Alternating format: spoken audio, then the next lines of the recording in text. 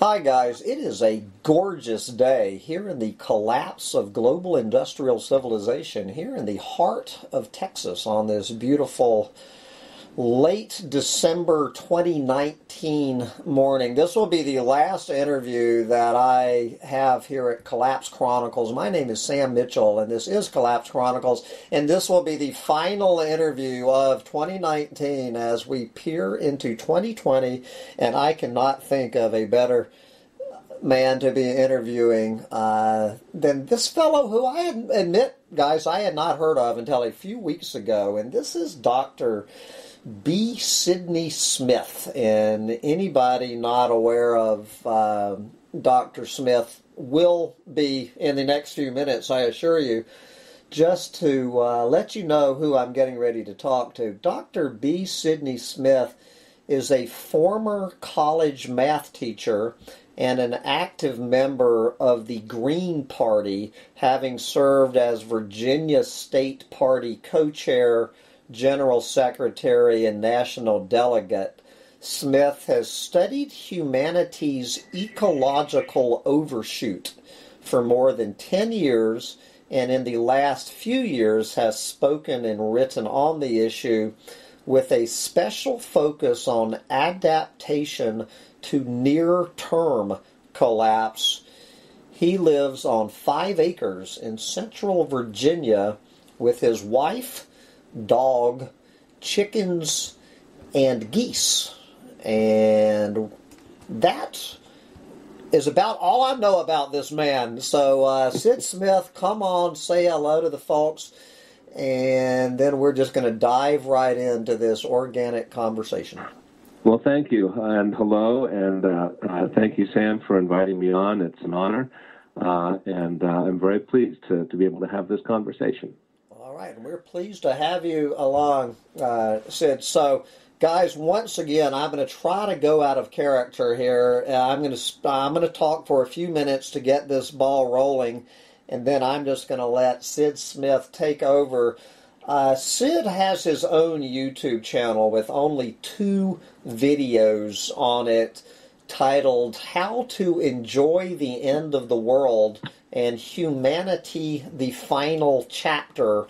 And these are required, they're each about an hour. You need to listen to both of those videos for a whole lot of the background of what we're getting ready to talk about. But what I want to do, I have asked Sid to kind of jump ahead to the end of one of those videos where he pretty much, and this was over a year ago, just spelled out where we're standing. So Sid Smith, what I want you to do is pull no punches, give the folks the unvarnished truth with a capital T of where we stand as a global industrial civilization in the opening bell of 2020, and then we're going to come back later and talk about how we're going to navigate the next 20 to 50 years on this planet. But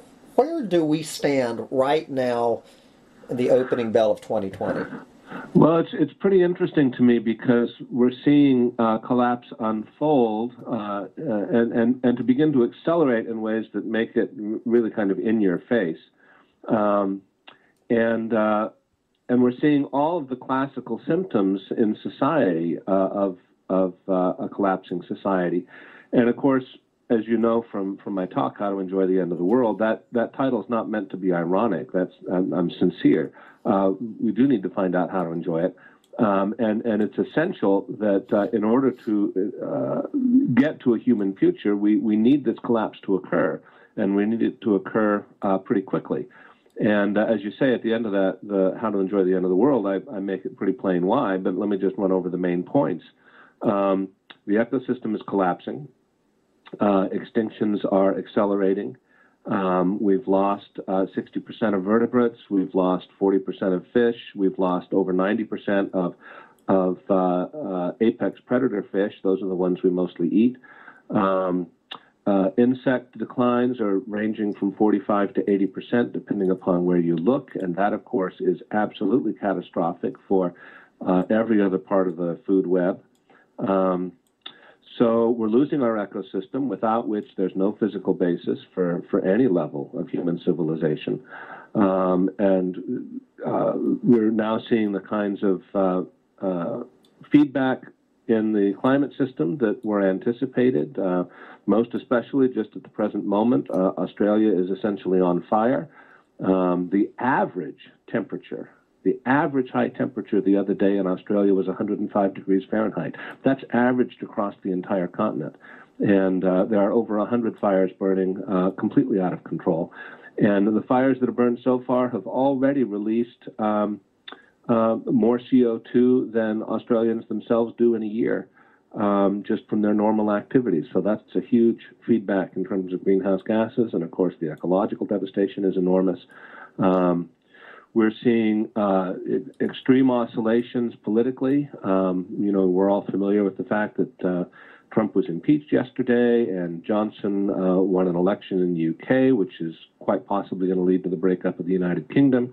We have enormous protests occurring in Chile, and we have a coup in Bolivia. We have protests in Hong Kong. We have protests out of control in France.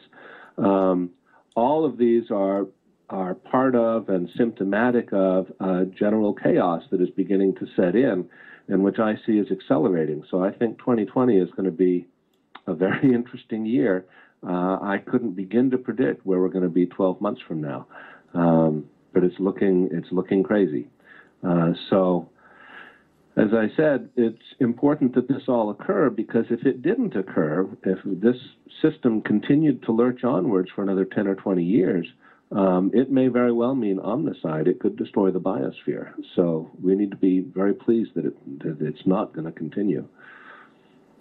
Okay, so I heard 10 to 20 years in your previous talk that I heard on YouTube.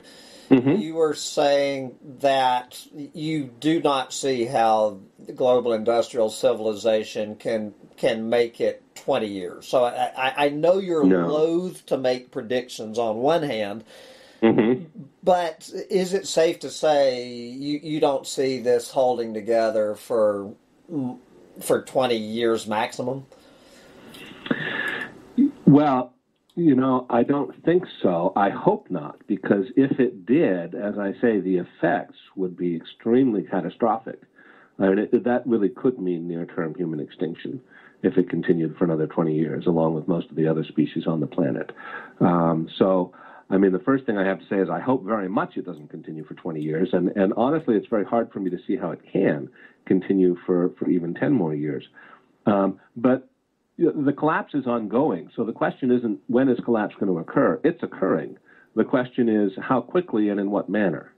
And that's something we just have to hold on to our backsides and try to follow along with and adapt to as best we can. But it's happening right now. And the question is, will it happen quickly enough? Will the drawdown of our economic activity occur quickly enough so that our destructive impact is not too great for the planet and the future to handle? Okay, I just spent several minutes before we turned the microphone on. I was asking Sid to be. You can find a whole lot of mathematical and scientific theory and whatnot in his videos. So I asked him not to get too deep into this, but I do want you to spend a few minutes because I really liked how you applied this whole idea of energy invested and energy out, not just a way where we've heard it like with fracking, but to global industrial civilization itself. So without getting too technical and mathematical, can you explain that part of your talk about EROEI and how it applies to the collapse of global industrial civilization? I think the least widely understood aspect of this, including among people who have studied it closely and even among people who should know the physics, the least understood aspect of this is how energy flowing through the physical world is what animates the entire business. How much energy flows through our bodies and our things and our connections and our civilization determines the size and complexity of that civilization. So the reason we have this enormous industrial civilization is because the amount of energy flowing through civilization between 1800 and now went up about 50 times per capita. And so there's a hugely greater amount of energy flowing. And all of that energy, input into the system made it grow and expand and become extremely complex. Everyone knows that that energy source was fossil fuel and that's a finite resource, and we've used up a great deal of it, and we're now somewhere on the downslope of what's called the Hubbert curve, so that the amount of energy available to us to use is going to decline and decline and decline and decline. As the amount of energy, excess energy available to us declines, as a simple matter of physics, the amount of activity must also decline. So economic activity, social complexity, all of these things have to decline just as a simple matter of physics. We can't somehow magically keep a complex civilization going without the energy that's required to make it run. Now, there are a lot of people who say, well, maybe we can get another form of energy. Maybe we can get fusion energy, or we can somehow ramp up solar and so on and so forth. And without getting into any of the details, none of these, the details of exactly why, none of these can replace the role of fossil fuels in the system. And even if they could, it wouldn't solve the myriad other problems that we're facing in terms of collapse, which is ecological overshoot, resource depletion, and so on and so forth. It would only continue to accelerate us toward that cement wall that we're rapidly approaching. So on energy return on investment, it's very interesting to note that as 2019 comes to a close, the United States is poised in 2020 to become a net oil exporter for the very first time. Since we hit peak conventional oil in the 1970s. And people are looking at that and saying, well, what do you mean we don't have enough energy? We've got more energy than ever before, at least in the United States. Well, that's true and it's not true. And here's where the EROEI comes in. Most of that excess oil that's allowed us to suddenly, have a great deal more than we had 10 years ago is from unconventional sources, especially fracking. But also in North America, we have the tar sands up in Canada. And both the shale oil fracking industry and the tar sands industry are in a very curious position. I was just looking at the Wall Street Journal, and in August they pointed out that while the amount of oil that they're producing and their total revenues before expenses have skyrocketed since 2014, when there was a lot of worry about them, and the price of oil has doubled, which is enormously helpful to oil producers because it means they get a lot more money for their product. Despite all of that, their cash flow is not only negative, but it has gotten increasingly more negative as time has gone by, so that in the quarter just passed, they had here a basket of 7 representative oil producers. Their cash flow was a negative $1.5 billion. And their earnings have continued to decline at the same time that the amount of oil they're pumping is going up, and the price of oil is also going up. So what is happening here? Well, the amount of energy they're having to put into getting the energy out is more than they're actually getting out. And this is hidden in the financials, so people don't really see it. They don't say, oh, they're burning more oil to get the oil out than they're getting out, because they're not literally burning more oil, but they are using resources that ultimately rely upon oil and other energy sources to produce. So the EROEI on fracking and on tar sands has proven itself to be too low to make it a going concern. Sure, they're getting the oil out, but it's creating a huge debt bubble because they're not making any money. So and take that. When that all comes home, we're going to discover that it doesn't matter how much oil we produce. If we don't get enough excess energy over and above what it costs us to produce it, then we've come to the end of the party. Yeah, so take that whole concept, how it applies to fossil fuels, and apply it to global industrial civilization. Are we putting more energy? I mean, can you extrapolate for what you just said about fossil fuels to the entire global industrial civilization, that we're getting a lot less energy out than we're putting in, and this can only last for so long? So it might be worthwhile to focus, still sticking with the fracking industry, on a particular aspect of this. The reason they can't make money, despite selling a whole bunch of oil, is because they have to keep drilling new wells. And the reason they have to keep drilling new wells is because the capital that they're using to conduct this enterprise is investment capital, which means it has to be returned with interest. So Gail Tverberg has, and I know you've interviewed her, has a splendid analysis of this. That debt kind of pulls the economy forward.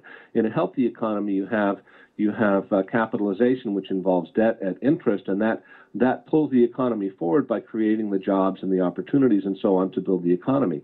But when the energy isn't actually there, despite the fact that you can kind of disguise what's going on by financializing everything, the fact of the matter is that debt is no longer causing growth.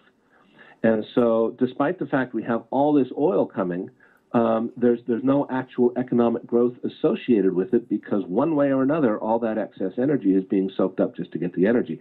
So now expand that to global industrial civilization. That's the microcosm. The macrocosm is that in global industrial civilization, despite the fact that it's busy as bees and we're burning more fossil fuel than ever before, there's no actual economic growth in the real economy. Instead, the real economy is declining. It's been declining in the West since the 70s, and it's now declining in Asia and India, despite the fact that they've just gone through 20 years of a coal-burning bonanza. And so the EROEI, you can try to avoid the consequences, but as a matter of fact, we can no longer actually have economic growth.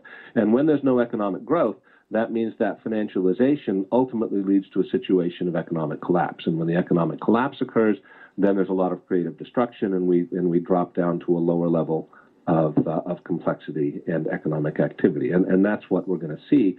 I suspect this year, it's very hard to see how we won't get something going on this year. All the indications are pointing to a financial correction. The only question is, will it be the big one? Or will it be another, half step like 2008 was, that sort of slows things down, but then there's a recovery? We just don't know.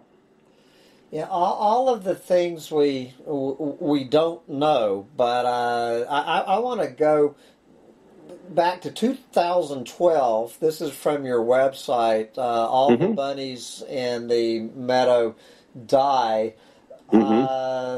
Let's see. That's one old math lecture I used to give about exponential growth. Yeah, I mean, you can find that in one of those videos on his website. Well, let me start here. I'm looking. I'm going down to the bottom of this essay, just in case you have it in front of you, Sid. So. I think that this sentence is what the message I have been trying to. This is Collapse Chronicles in a nutshell. Human ecological overshoot is the defining fact of life on Earth for the foreseeable future. This issue, meaning human ecological overshoot, does not just dwarf other issues, it absorbs every issue, political, cultural, economic, and environmental, into itself. So I want you to take a rip on this, give us a little bit of your definition of human ecological overshoot. I think most of us are somewhat familiar with, but give us a short definition, and then just expand on that about how this issue does not just dwarf other issues, it absorbs every other issue. Sure. Well, ecological overshoot is a commonplace thing in the world. it's one of the ways in which ecosystems self-correct and come back into balance. So, for example, if a disease wipes out apex predators in a region, then there will suddenly be an overshoot of prey animals, and then there will be starvation and so on, and things kind of go back and forth until some kind of equilibrium is achieved again. So ecological overshoot isn't an unusual thing. It's not even an unusual thing for humanity. Humans have been in ecological overshoot regionally many, many times over the course of the last many thousands of years. What's different this time is we're in ecological overshoot globally, because we've learned how to get around all of those external controls that nature typically puts in place: famine, disease, predators, and so on. And the result is that we're using up the planet about twice as fast as the planet can recover. Ecological Overshoot Day in 2019 occurred actually at the end of July, so that's a little more than half the year before humanity had used up in just 7 months about a year's worth of what the planet can produce in terms of ecological, or what are called ecosystem services, right? So the hydrologic cycle and waste processing and so on and so forth. So we're vastly in overshoot of our environment, and there's only one cure for that, and that is a die-off. There is no other way to cure ecological overshoot, and the longer it's delayed, the more severe it will have to be in order to bring things back into balance. I mean, nature wins in the end. Right? I always think of Wendell Berry's famous quote that nature has more votes and a longer memory and a sterner sense of justice than we do, and it's a party to all of our activities. So in the end, we have to pay that piper. So the other thing I think that people have a hard time getting their heads around with respect to overshoot is that our civilization isn't something we can script. Civilization, this is a mathematical term, but civilization is an emergent property. That is to say, it arises out of the thousands and hundreds and thousands and millions of interactions between individuals that occur all over the globe every day, right? And civilization is something that arises out of that. There's no human being that carries within them the blueprint for civilization any more than a single ant carries within it the blueprint for an anthill. Instead, the anthill or the beehive or the human civilization is something that emerges out of all of the interactions that occur. So you can't script it. It just is going to do what it does. And clearly what ours is going to do is it's going to continue in the mode that it has been doing for the last 100 years or so ago until it no longer can. There's just no way to prevent it continuing to do so. And a lot of people take issue with that. They say, well, that's very fatalistic, or you have too low an opinion of human beings. I don't. I have a very high opinion of human beings. But I think I know something about our limitations. And one of the things we can't do is script what civilization does. We don't have that power. It's not that kind of a thing. Regarding it absorbing every issue, I think if you look around, it becomes pretty clear from politics. Politics at present is driven by the stressors that are a consequence of human overshoot. That includes what we're seeing in the United States and what we're seeing in Britain and Germany and everywhere else. And that's only going to continue. We're seeing it in our culture. People are becoming less and less rational in their civic life. Everyone is siloing themselves into their own realities, so that, you know, if you compare impeachment this time to impeachment in the 70s, for example, in the 70s, the center, there was a strong political center, and people had allegiance to it regardless of their political party. Here we are 40 years later, and there is no political center, and everyone's in their own reality, and so it's just open warfare. That is itself a consequence of the kinds of stressors you expect to happen when there's overshoot. And of course, the economic and environmental we've already covered. So ecological overshoot really does absorb everything else. The world doesn't make sense anymore unless you start with, oh, we're in overshoot, and now it will begin to make sense. If you don't start from there, then nothing makes any sense. It's just all this crazy stuff going on, and you can't think why. Yes, so I don't understand then why is it the biggest story on the planet instead of Donald Trump's impeachment, which seems to be the entire news today. I don't remember seeing the terms human ecological overshoot anywhere in the mainstream media, even on the science pages. I bet you could go through every story on Yahoo News and Google News, in the every single story on both of those news services, you will not see the term human ecological overshoot ever mentioned, while it is the single biggest issue on the planet. Mm-hmm.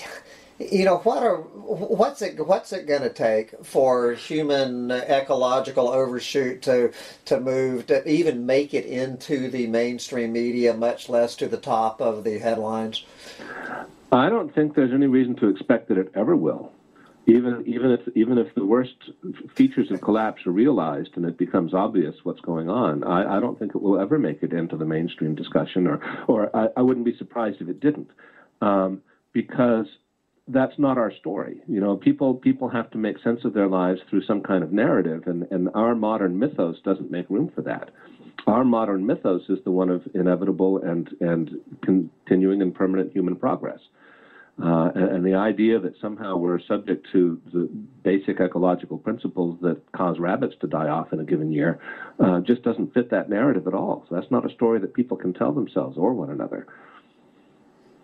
So this is just when you know, what I like to say is there's going to be a lot of people, you know, like when, was it Mount Vesuvius, whatever that volcano was in 79? Mm-hmm. In Pompeii, you know, yeah, Pompeii, where you see those, the joke about the mummies, those ashen mummies with the teacup lifted to their lips and the surprised look on their face after that volcano had been rumbling for the past 10 years in their backyards. Is that what we're going to have a lot of? Is surprise? I think I wish it could be so picturesque and peaceful, but I don't anticipate that.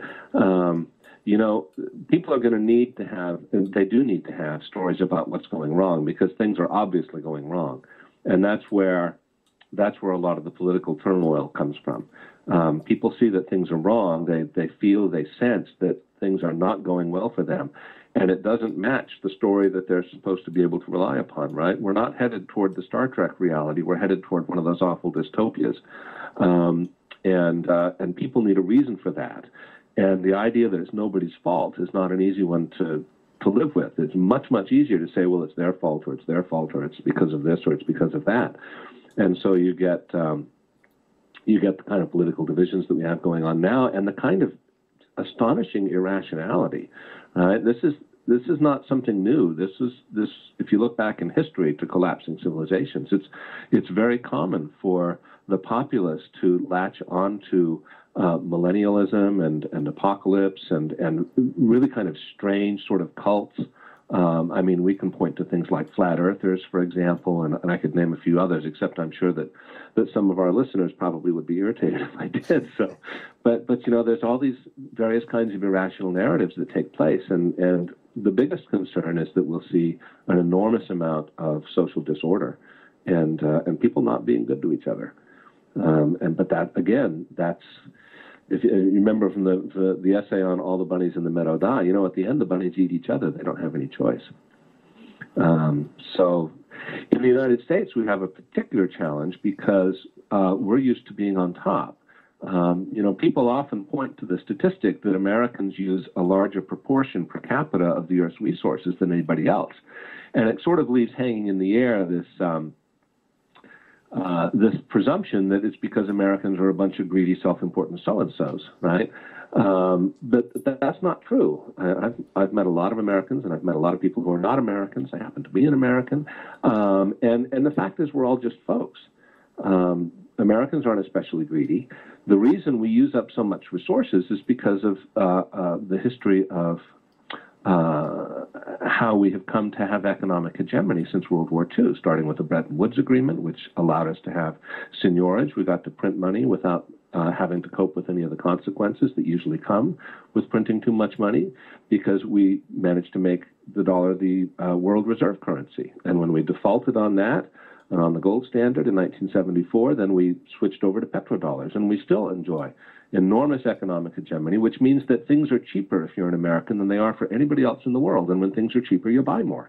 That's how it works. But that's coming to an end, and the psychological shock and the social shock to Americans is going to be extreme and, so far as I'm aware, unprecedented in human history. So nobody knows what that's going to do to us. It's going to be extraordinary. Okay. So, yeah, I wish we could all just be sitting there frozen in time with our teacup to our lips, but I don't think it's going to be that pretty. I see we're exactly at 30 minutes into this conversation, so I want to start looking ahead about how we're going to deal with this, but I want to continue with before we get into these questions, I'm going to get right up to the questions, and I'm referring back to the final paragraph of your all the bunnies in the meadow die. Okay, let's just, where did I leave? Okay, far too many people are still asking how we can avoid the consequences of overshoot. This is like someone who is already falling asking how to avoid hitting the ground. Just flesh that out a little bit. Right. So what's occurring now isn't something that we can prevent because all the important things have already happened. We're already in overshoot. There isn't a way to fix the system because the system's already broken. There are too many human beings. And we have an industrial civilization that's unsustainable on its energy base and on its resource base. So, all the bills are coming due and we haven't got anything to pay them with.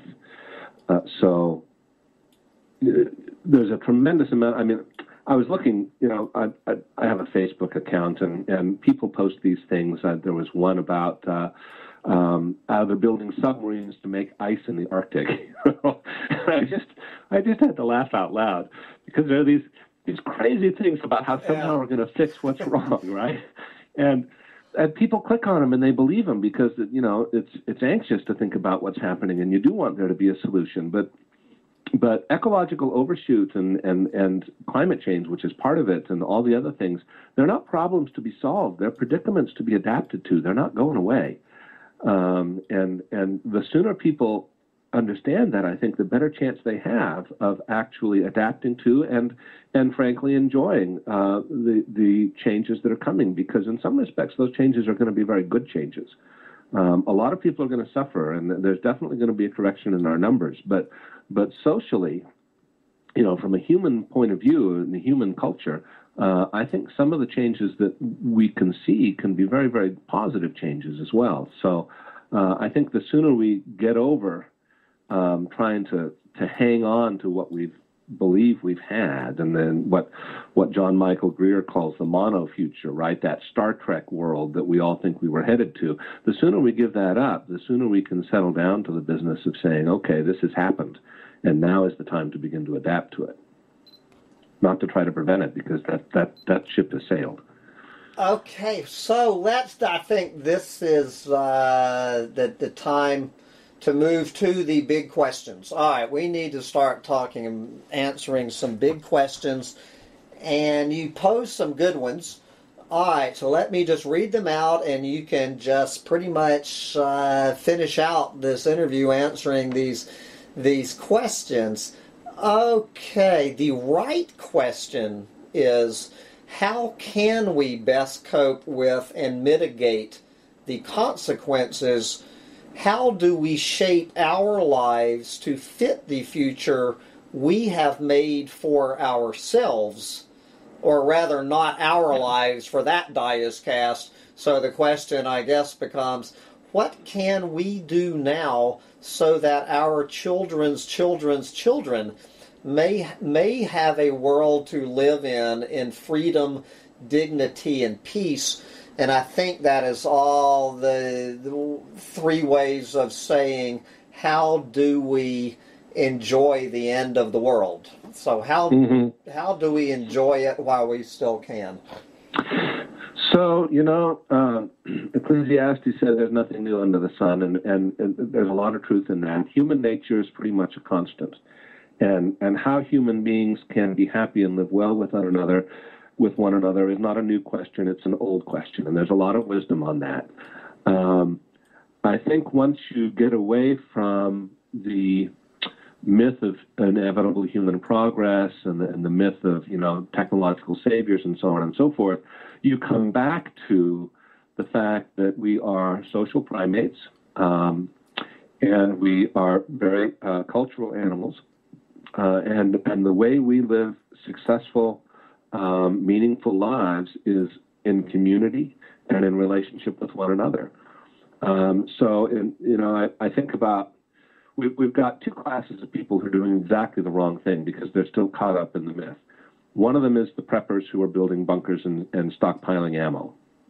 Now, I don't mean that maybe you shouldn't have a little ammunition around. I do. But that's not how we're going to have a decent future, right? And maybe there'll be something like the zombie apocalypse and people will need to shoot it out for a day or two, but I hope not. I kind of doubt it. And in any event, even if that occurs, there's still what happens after. And the other kind of people who are still caught up are the ultra-rich who are building these compounds, in little enclaves around the world, spending millions of dollars to give themselves a tiny castle to weather the end of the world. And that's just stupid because, again, once the immediate crisis passes, where are you? The fact is that, and history shows this over and over and over, all over the world for the last several millennia, those people who survive troubles, who survive crises, who survive bottlenecks, and go on to build real human civilizations, are the ones who start off by building good, solid communities.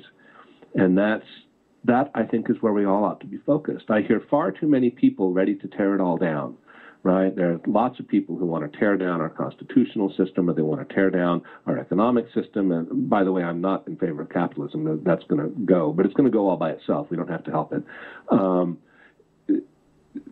Instead, we need to preserve such institutions as we have because we need the stability, and we need to be able to work with one another within our communities for regional and local resilience and adaptation, because that is how we will get through to the other side and begin to build something better.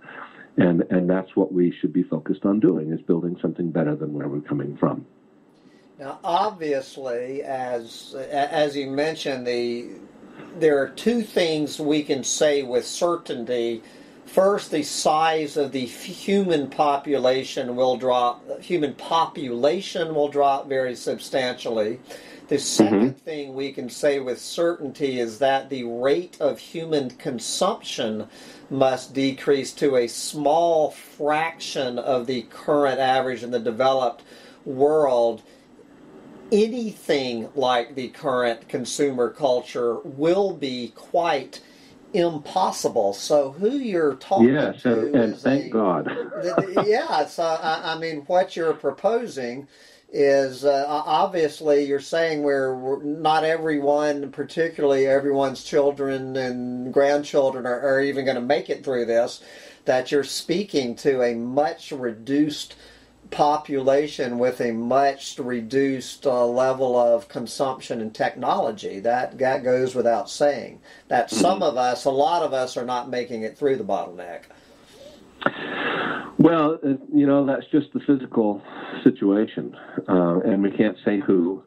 Another impulse that people have is to say, well, let's make sure it's the other guy and not me. Let's make sure it's those people over there and not our people over here. But I don't think that's the right approach, even if your first concern is just to survive. And I don't think the first concern should be just to survive. I mean, that's a pretty base, a pretty mean goal to have. I mean, we ought to be thinking about something much grander, because every single one of us is going to die no matter what happens. In that sense, everybody's going to die. We already knew that. It's not news. So let's instead focus on the human story and make it a good story. And that requires a certain amount of selflessness, but that's the basis of community, and that's what makes us human. Community is the habitat of culture, and it's culture that tells us who we are. So this is all good. Now, on a personal level, yeah, there's going to be a lot less consumption, and people need to get back to learning how to do real things, so you should be able to grow food, prepare food, you should be able to repair things, you should be able to weave cloth or cut wood or do other things, you don't have to be able to do everything, because that's what civilization is. It's people being able to specialize, but you should be able to do real things and not make-believe things, which is how most people spend their lives as consumers, is involved with make-believe things. Buying People magazine and wearing the latest fashion. That's all going away. And people need to learn to do this in the next 10 to 20 years, because if you don't learn to do this minimally, you're probably not going to make it through the bottleneck if you don't know how to feed yourself without driving to the local Safeway in your SUV. Well, I think it may even be not so much, being able to take care of yourself, although that's something a person should be able to do, but being able to engage with the real world and do real things in cooperation with other people is going to be psychologically necessary. I think the biggest challenge people are going to face is going to be psychological. And we're already seeing, of course, the suicide rate and other kinds of social disorders, addiction and so on, are skyrocketing. That's going to continue. Being able to do real things, engage with the real world, and do so with other people is the foundation of human sanity. And so that's really important, I think, to be able to engage meaningfully with other people. That's the biggest thing. If you can't do that and you can't engage with the real world, then you don't have an anchor for your own mind to get you through. And that's going to be needed. And obviously we're talking about clearly a much more localized economy on a much, much smaller scale. Do you see, again, and I know you're loath to make predictions, where we're not going to be able to do what you and I are doing in a few years, and that you're not even going to know if your friends and family, and if you live in Texas, whether your friends and family in New York are dead or alive. We're just going to have to. Do you see that possible? Well, of course, the level of future technology is the $64,000 question. Will we have maybe local or regional electrical grids? Will there be enough capacity for heavy industry to make electronics possible? Would we still have computing and so on and so forth?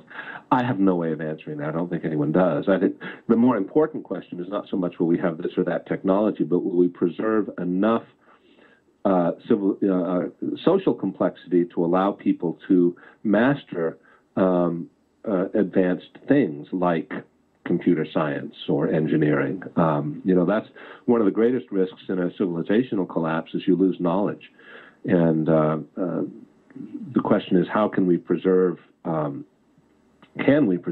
we preserve enough complexity for people to hold on to the kinds of knowledge that allows us to have quantitatively better lives than a lot of people in the past, for example, by being able to treat infections or to communicate over long distances, right? I don't think anyone's going to be traveling over long distances the way we do now. But, even 1,000 years ago, people were getting messages from 500 miles away. It just took a long time.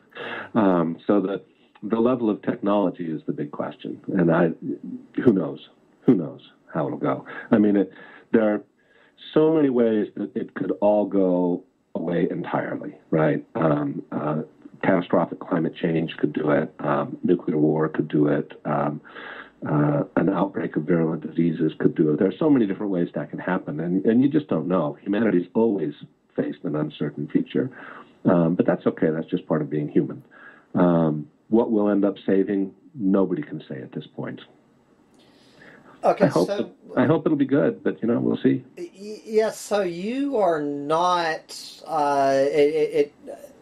I hear you talking global industrial civilization collapsing in the next 10 to 20 years, but you have never mentioned anywhere so far, 44 minutes into this conversation. You are obviously not on the near-term human extinction bandwagon where we are going to be extinct as a species by the year 2030, which I'm sure a lot of people listening to this believe we are. What do you say to those people who say that to you? There's absolutely no way of knowing.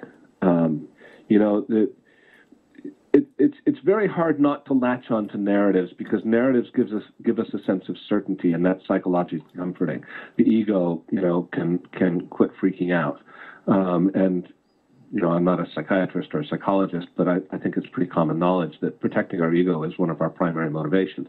So we latch onto these narratives of what's going to happen so we can have a sense of certainty, even if the narrative is, apocalypse.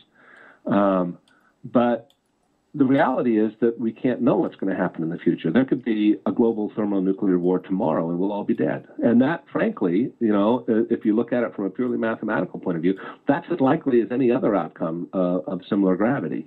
We've narrowly escaped that outcome too many times for comfort just in the last 20 years.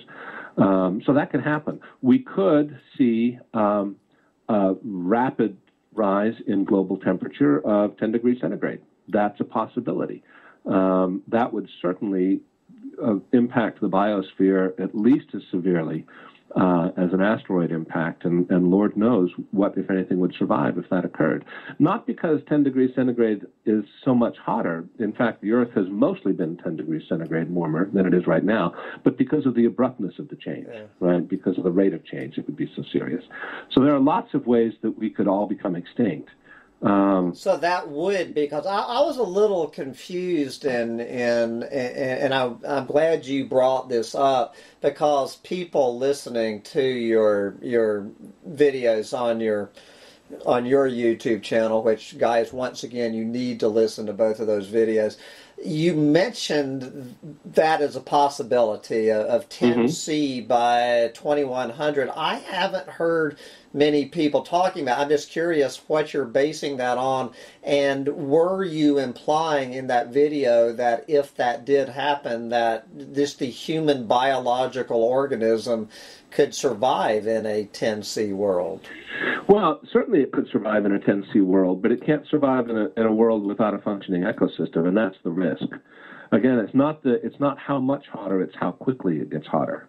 And the reason that's a possibility, the 10C is a possibility, is because we don't know how the climate system will adapt to the changes that are currently happening, right?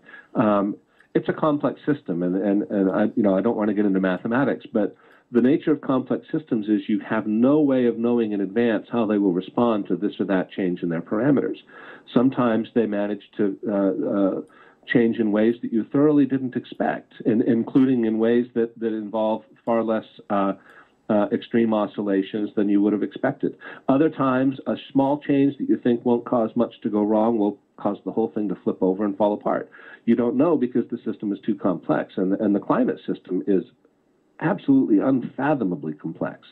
So we don't know how it will respond, but we do know that a possibility, because we've seen it before in the Permian-Triassic extinction event, we do know that a possibility is that a very abrupt warming, which would cause a very abrupt change in the chemistry of the oceans and a huge mass extinction. And in that kind of a scenario, Lord only knows whether or not there'll be any hominids left in 100 or 200 years. We do know that if there are, they won't have a civilization because there'll be no physical basis for one. So that could happen, but we can't know that it's going to happen. We can't know much about the future except that it's going to change, and at this point in time, it's changing quite rapidly. And one more where, I keep asking you to make predictions that you're loath to make, since you're not Nostradamus, you're a mathematician, not a prophet. But just talk briefly about nuclear war that you have mentioned a couple of times, that the nuclear war threat, as all of this starts to become unglued, that the threat of nuclear war is going to keep, as all these other threats, that the threat of nuclear war is certainly going to be growing over the next decade or two. Yeah, I would consider it our number one near-term risk in terms of a species extinction event, because we've already come very close to stumbling into it in the past, and the kinds of stresses that we're going to see geopolitically over the course of the next 10 to 20 years are going to be unprecedented. We're going to have hundreds of millions of people who are desperate to survive, and governments that are going to be unable to remain stable in the face of that. And some of those governments have nuclear weapons. And one thinks, of course, immediately of Pakistan and India.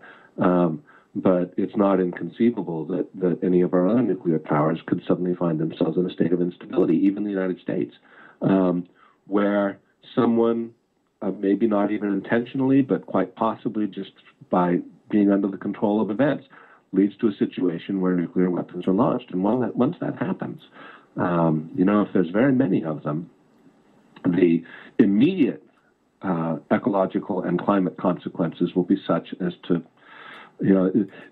a recent study showed that if it was just Pakistan and India and just a handful of nukes between them, 1 billion people would die within a year. And that's a shock to the system that, who knows what would occur. So, yeah, I consider that in the near term one of our most serious threats. And I don't like to condemn people, but those who had the opportunity to help reduce that nuclear threat and failed to do it have a lot to answer for, in my view. Okay, well, it's just, but you still, all right, I have to ask you, Sid Smith, are you an optimist, a pessimist, or a realist? Well, I seem to be all of those things depending on who you ask. If you read the comments on my How to Enjoy the End of the World video, I've got people who accuse me of spreading hopium, right? Because the end of the world is coming and we're all going to die, and they know it.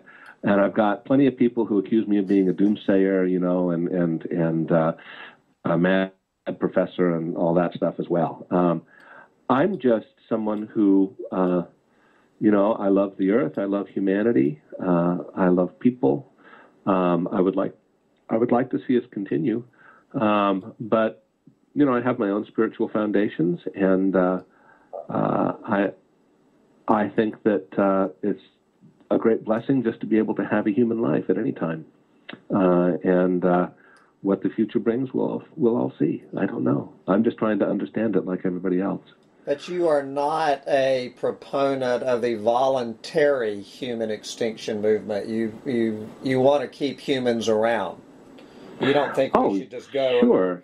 Yeah. No. I think that's kind of that kind of thinking has no attraction for me at all. Yeah. Humans have been around for comparatively short time, a few 100,000 years.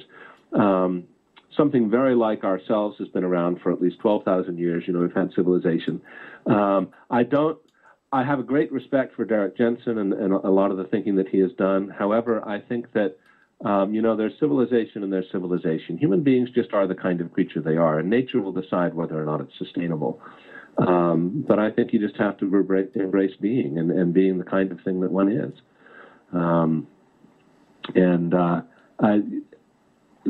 I think separating oneself from the world or separating oneself from one's own species, I think that's more part of the problem than part of the solution.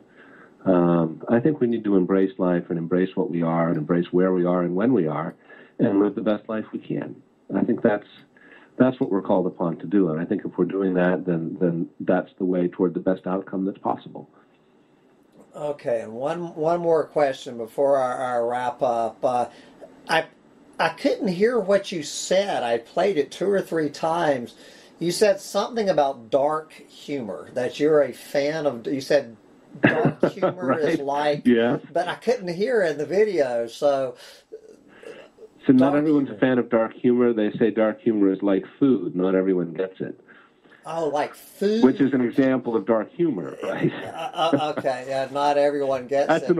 It's an old joke about dark humor. Okay, now I just couldn't. I guess it was the word that it just broke. So you do admit to having a dark sense of humor. I mean, I always say if you lose your sense of humor, that's it. You're still holding on to a sense of humor. Oh, absolutely. I always tell people that life is a whole lot easier if you keep your sense of humor where you can find it.